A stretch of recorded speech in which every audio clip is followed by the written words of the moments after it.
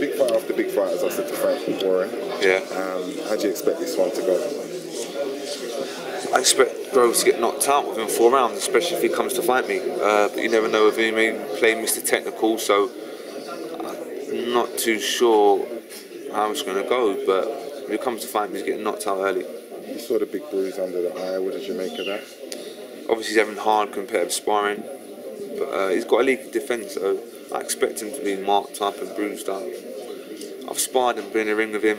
I've watched him. Defence is terrible, and I was exposed on the 21st of May. Why is this fight happening? Because there's obviously a gulf in talent according to everybody who knows boxing. Because it's just the whole rivalry. It's just the whole everything about it. Like, we're from the same club. We've known each other since we were young. So the rivalry goes back years, and it is a grudge match. We don't like each other. How did that come about? How come you don't like each other? Basically, he's lived in my shadow for half his life. He was always that kid behind James DeGale.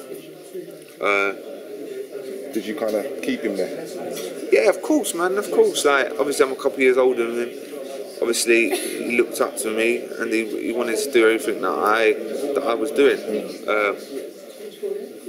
So yeah, man, I say in sparring, I used to deal with him nice. If anything, I used to move him around. So yeah. He's had a couple more pro fights than you, hasn't he? I think, yeah, what's he had, 12? He had 12. Yeah, 12. He's had 12. He started a bit before me, like I turned pro in. Oh, yeah. The end of 2000. I think he did the summer, so he had a couple before me, but that don't matter, and that don't mean nothing. Is there anything about him that's dangerous that you're worried about, or anything? Nothing I'm worried about, but I know that he's going to come to fight. He's got more balls than brains, this kid, so that's why it's going to be interesting and intriguing for a couple rounds. You're looking at, obviously we can't look past this, but you're looking at being a world champion, multiple world champion in your own words.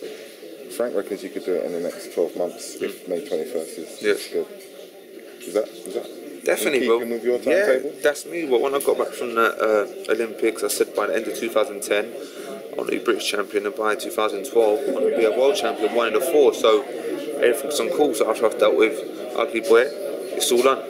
You look more composed in the interviews now, look calmer, not so much hype. Why is that?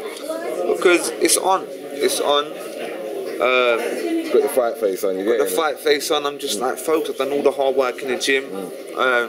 There's no hype no more. We don't have to sell the fight. Everyone knows what I feel about Ugly Boy. It's time just to get in there and deal with it now. Mentioning you sparring, you haven't done any with Nathan Cleverly this time around. I know you guys were. Yeah, we did a good week. You stopped now, is that what it is? Yeah, we stopped. Yeah, we did a good week. Beating each other sparring well. Yeah, it was hard competitive sparring. So we did a week of it. And we've called it a day, and we've got our own little bit of sparring. Obviously, him up in Wales and me down in London. He headlines the show, doesn't he? You guys are on a journey together. It must be good though. It's excellent. Nathan Cleverly's such a nice boy, in and outside the ring. Yeah, great man. It's good. I like him. I like him when I've got time for him. You gonna fight one more time after this, if you for the year, or? Oh no, I'm looking. Yeah, definitely. I'm looking to fight after I've dealt with him.